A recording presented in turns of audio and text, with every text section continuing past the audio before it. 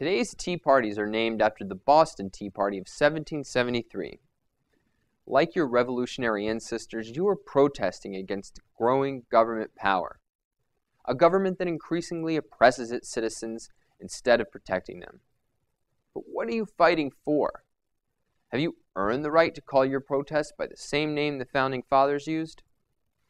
Believe me, they understood exactly what they were fighting for. When those Bostonians boarded the cargo ship Dartmouth and hurled chests of tea into the ocean, they were not just mad about high taxes.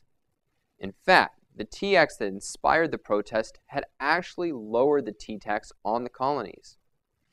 No, the colonies were driven by a certain view of the proper purpose of government, which the Tea Act repudiated.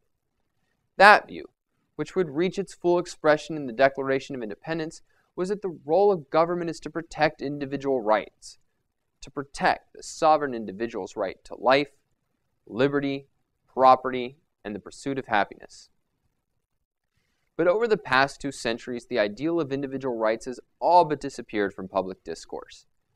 In its absence has emerged today's massive regulatory welfare state, which taxes away nearly half our income, tells us what medicines we can take, what kind of light bulbs to buy, and is rapidly consolidating control over America's banks, insurance companies, and industrial giants like General Motors.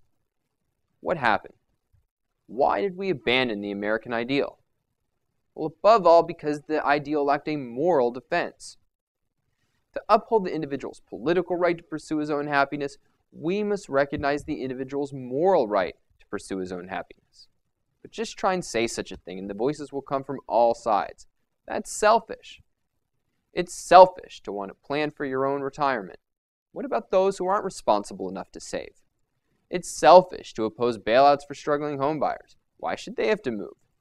It's selfish to earn and keep a lot of money for yourself. What about those struggling to make ends meet? It's all true. The pursuit of happiness is selfish. That's why you need the individual freedom of a capitalist system, to pursue your own interest, to act on your own judgment, to make your own life the best it can be. That's why you need to crusade for individual rights, not just against the latest power grab from Washington. To mount such a crusade requires more than protest slogans and picket signs. You must resolve to morally defend the individual's right to live for his own sake, not as a servant of society. So long as you are willing to concede that self-interest and the profit motive are immoral, and that self-sacrifice for the common good is a moral ideal, you will continue to see freedom diminish and prosperity decline. The only philosopher to provide such a moral defense of capitalism is Ayn Rand, author of Atlas Shrugged and Capitalism, the Unknown Ideal. As she wrote, "The world crisis of today is a moral crisis, and nothing less than a moral revolution can resolve it. A moral revolution to sanction and complete the political achievement of the American Revolution. You must fight for capitalism not as a practical issue, not as an economic issue, but with the most righteous pride, as a moral issue. That is what capitalism deserves, and nothing less will save it."